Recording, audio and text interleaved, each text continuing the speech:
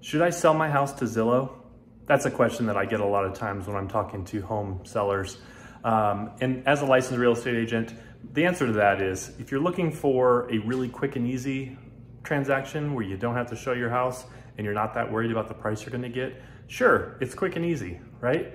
However, they are an investor, they're gonna do a tiny bit of work and they're gonna resell your house for a lot more money. So they're gonna lowball you, you're not gonna get as much money.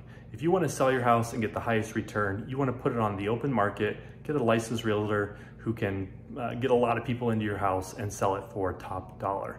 You're gonna get a lot more money. The person who buys it, the family who buys your house is gonna have an emotional response to it and they're gonna be willing to pay more money for it. So the answer to should I sell my house to Zillow is no, not if you're trying to get the highest dollar for it.